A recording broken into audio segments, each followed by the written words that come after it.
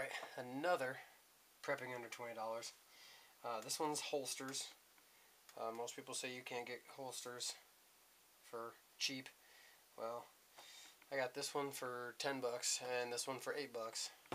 And both have metal clamps. This one's like rayon, I don't know, like feels like camper material.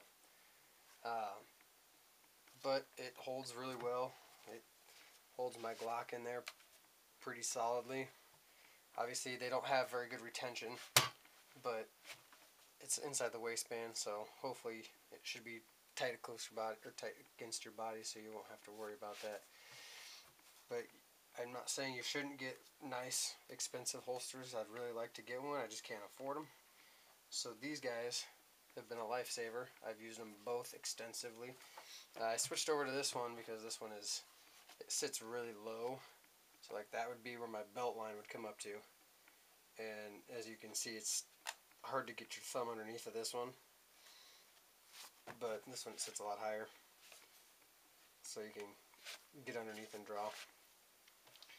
But the reason why these are important is because if you have multiple firearms and no way to carry them, then you're carrying them in your hand or in your pocket or in your pack, and they're going to be tough to get to if you need to get to them in a hurry. So, you know, if you go to a gun show, you might see some of these cheap little holsters, and you might have a gun that you don't have a holster for. So this would be a nice little pickup for 8 to 10 bucks. This one actually will hold my Beretta, not very well. I actually never tried to put it in this one. I doubt it will fit very well at all. Yeah, not too good at all. But they're options. So explore your options and see what's out there. Plus this one's made in the USA. You can't go wrong with that. 10 bucks for USA made. But I use this one for a solid year, and it's worn, but it's not falling apart at all. All the stitching's holding up really well. Yeah. So if you can find cheap little holsters like these, it's literally no risk. I mean, you spend 8 bucks on one. If you don't use it, big frickin' deal.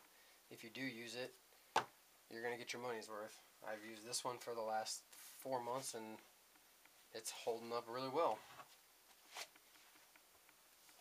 That's all I have for you on this.